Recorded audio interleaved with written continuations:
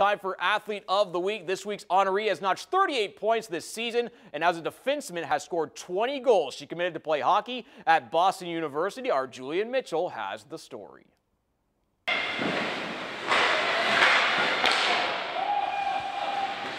Maggie Hanzel is one cool customer. So I just basically went around to my teammates and said, hey, we still got this. This is still our game. Like, pick your heads up. No one puts their heads down. Let's go. It was a 2-2 game against Albert Lee. Then with 8 seconds left, something special happened. She scores!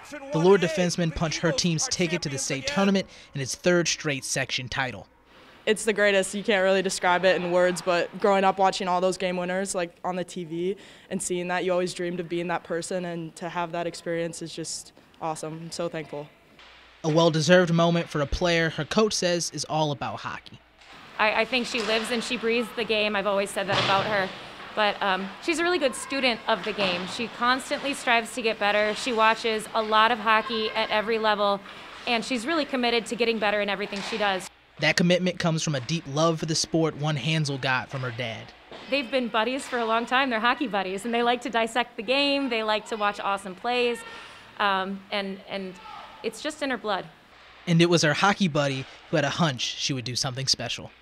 After the game, he just gave me a big hug and said, I'm so proud of you, and I knew today, like, I had a feeling that you were going to do something great, and you did it. So just having that reassurance from him just felt like just was such a great moment for me, made it all the hard work worth it.